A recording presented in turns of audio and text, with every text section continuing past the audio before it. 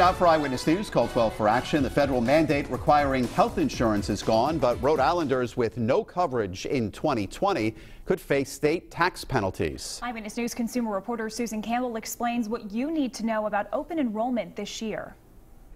I spoke with the interim director of Health Source RI. She says that new state mandate isn't the only change that Rhode Islanders may notice this open enrollment season.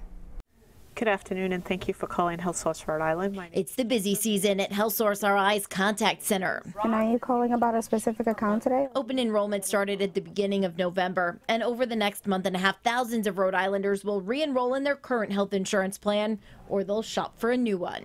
Next year, if you're uninsured in Rhode Island, you could face state tax penalties. Rhode Island implemented a mandate at the state level to ensure that all of the progress that was made under the Affordable Care Act is protected. Lindsay Lang is the interim director of Health Source RI. She says the penalties mirror the penalties that existed under the Affordable Care Act. It's about $695 per person, or a small percentage of your income, whichever is greater. This year, Health Source also has a couple new tools.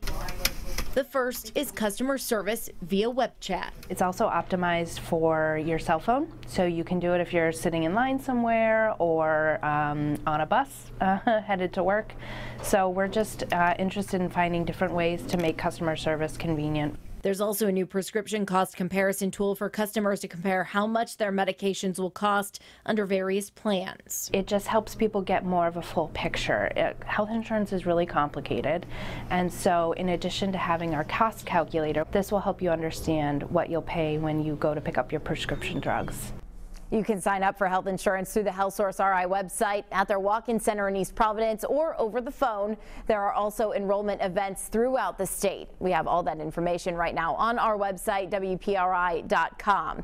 And if you have a consumer problem you need help solving, contact our Call 12 for Action Center Monday through Thursday from 11 until 1. Our hotline is 228-1850. I'm Susan Campbell, Eyewitness News.